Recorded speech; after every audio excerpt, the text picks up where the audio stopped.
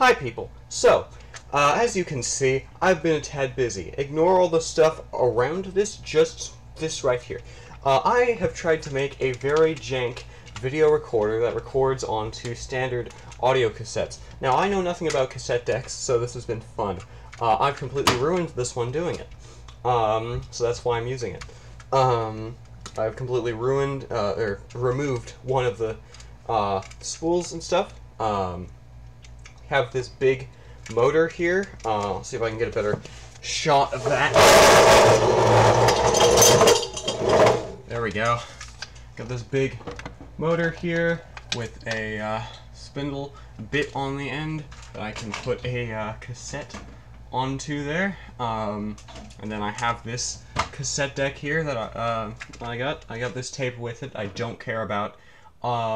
It's like country love songs. Not my type of music at all, so I'm using it for this test. So, bam. So let me flip this down here, show what we've got going on. So, here we go. I will be using this deck over here. It's missing one of the spindles. I can just put the tape on it like that. Bam. Tape's on, and then I'll just press play here, and then I'll have this all plugged in and this going. This will locate with the spindle there. It'll go past this, it'll go past the head, get picked up by the audio circuitry or whatever, and then be output as audio. So, bam. That's basically the plan here, and then I got the original speakers from this hooked up. So yeah. Oh wait, I need to stop and then take it out. Okay, so we also, if you look over here, we have this power strip just hanging from the ceiling with a light, this cassette deck, and this motor plugged into it. So if I turn that on, we'll know it's live and ready to go. So let me just, bam, there we go. Now the light's on, we know everything's live, everything's on. We will put our tape in our tape deck. Let's see, which button is it? It's that one. Bam. You can hear it going. It's not going to actually do anything, though. So now we'll lift this thing up. This thing doesn't start until you smack the power supply. So that is how we're going to start this. So, yeah. And we're just going to do this.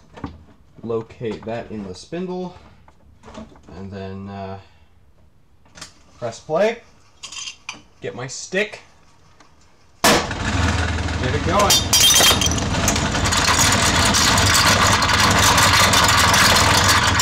I don't know if you can hear that, but it's going, it's working fine.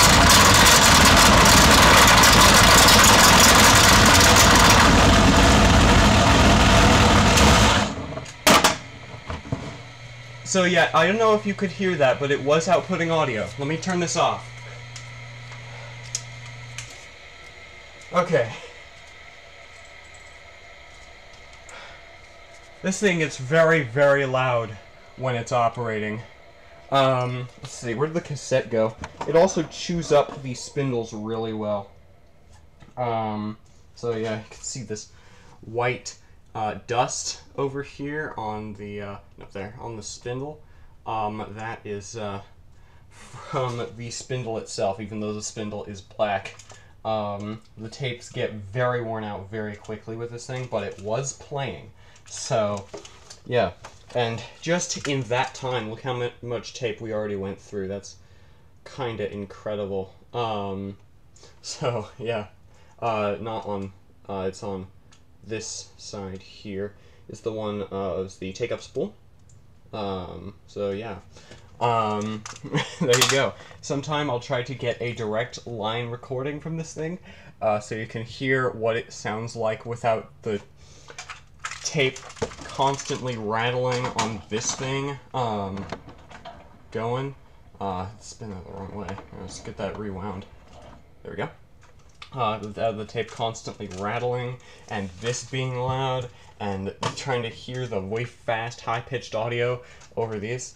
So yeah, I'll try to get a line recording later today or so, and then tonight I'll bring this inside and I'll try to record video onto an audio cassette. Yeah, like that's gonna work. Anyway, I've seen some people record video at 9 times a normal cassette speed. I think this is a tad more than 9 times regular speed, so I think we should be fine. Anyway, thanks for watching. I'll come back later with some recordings from this, and stuff like that. So yeah, thanks for watching, and this is such a stupid project.